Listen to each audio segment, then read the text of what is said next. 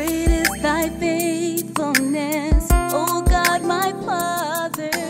Hi, this is Mimi from Holy Thine Ministries, coming to you today with another video. I want to thank everyone who has been watching the message to singles video and who has been inspired in some way and subscribed to my channel. I praise God and I thank you guys for subscribing. But I just wanted to come and just share this word. So pray with me. Let's pray.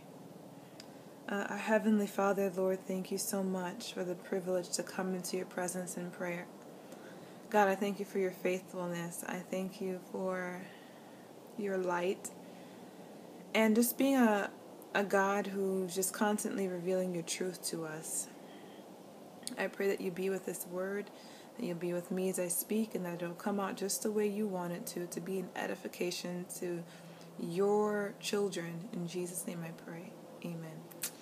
Amen. Okay, so the word I wanted to share is just about God's faithfulness on telling us the truth. God is so faithful.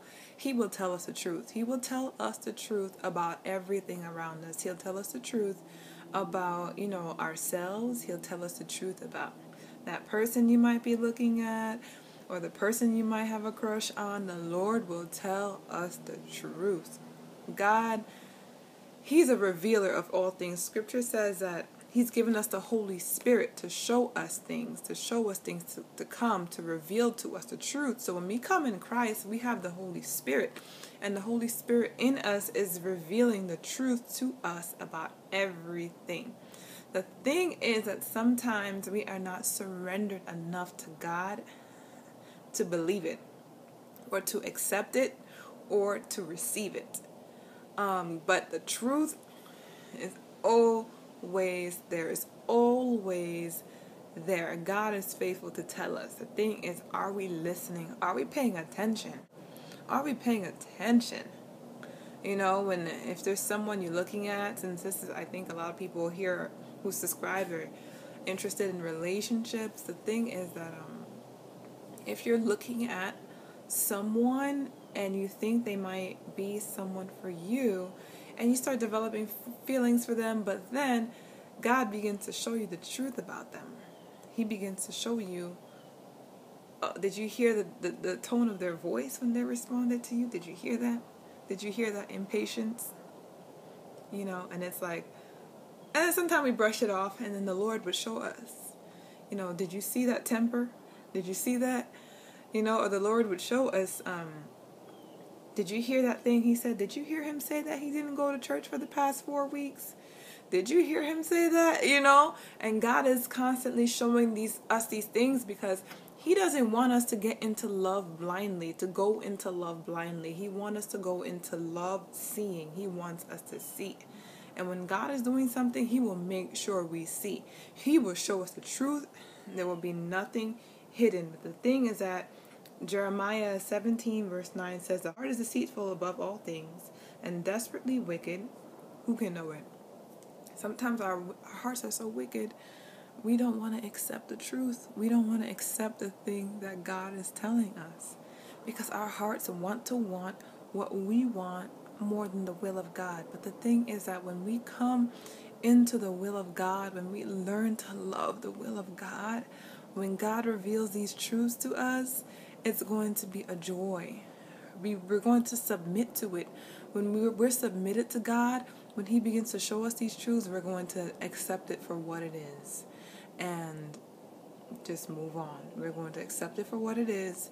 And if God is saying no, then we're going to receive it as no. If God is saying yes, we're going to receive it as yes. But we will not fight against God. We will be willing to see the truth.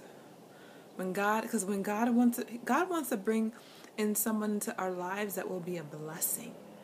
Scripture says that the blessing of the Lord maketh rich and addeth no sorrow to it.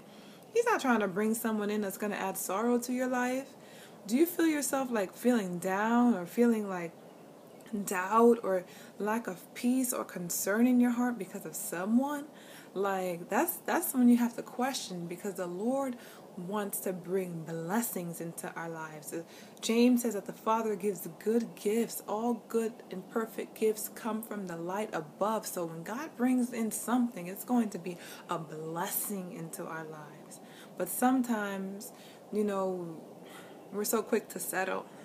We're so quick to settle that even when we see these red flags, it's just like we're so willing to compromise just to be with somebody. But it's not worth it. It's not worth it. And the reason why I say all this always happens. I talk a lot about the word, and then I get practical towards the end and bring it back to me. The reason why I say all this is because when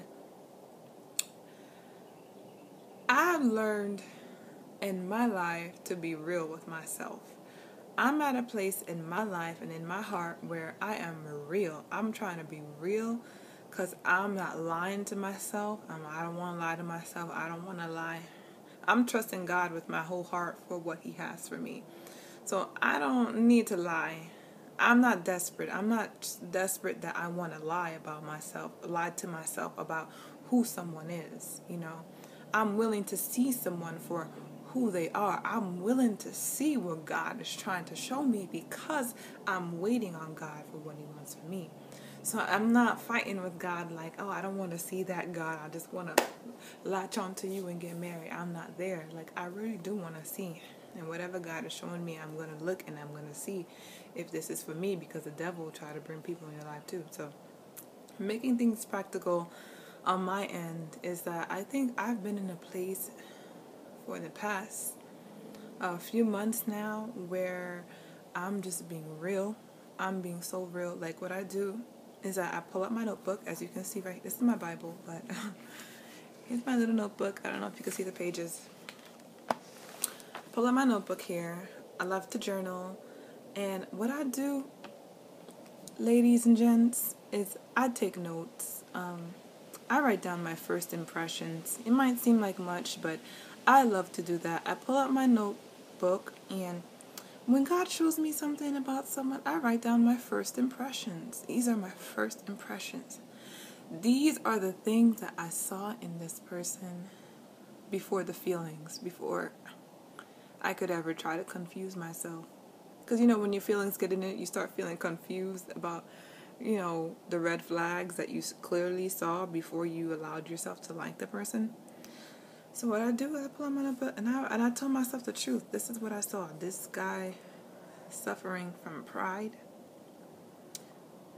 I see in him someone who plays games, because the way he turned around, and it was just after I asked him a question, looked like he was trying to play games, and he looked like someone who plays games. Like, I'm real with myself about what God shows me about someone. Like, he looked like he's playing games.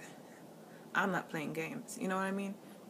And so I would write that down, or I would write like, he has a temper by what he did this. He didn't come out to the evangelistic meeting, and I love outreach. I invited him twice. He didn't come through. This is my impression about him, that he's not really into... I write these things down because sometimes we could really get to a place when if a man is pursuing you, it's just like, man, he's really just the one pursuing me right now. I'm just going to give in. But then when I look back at my notes, it's like, yeah... I just tell myself the truth. Sometimes we're not willing to tell ourselves the truth. But when we love the will of God, and when we really want what He wants for us, and when we trust Him, I think we get to a place where we are willing to tell ourselves the truth. I tell myself the truth. I'm tired of lying to myself. Don't let your heart lie to you. Like Jeremiah 17:9 says, the heart is deceitful above all things. Don't let your heart lie to you. Desperately wicked. Don't let it. God is trying to receive what God is showing you. If God is showing you something about someone, receive it. Believe it. Pray on it. Ask for revelation from the Lord. Just do not let your heart lie to you because of desperation or really wanting to be with someone, because God is constantly telling us the truth. We just have to get to the place where we want to be real with ourselves. We want to be honest with ourselves. We're not playing games. We want to hear God. We trust God enough to hear him for when he says yes. We trust God enough to hear him for when he says no. We trust God enough to hear him for the revelations about things in people's lives. We trust God enough to hear him for all things. Just to hear him for who our husband is, who's not, what's good and what's bad. We just trust him that we want to hear him. And we're not blocking him because we're afraid that he's going to say no. Because if he says no, it's okay. Because we want to hear him and we trust him.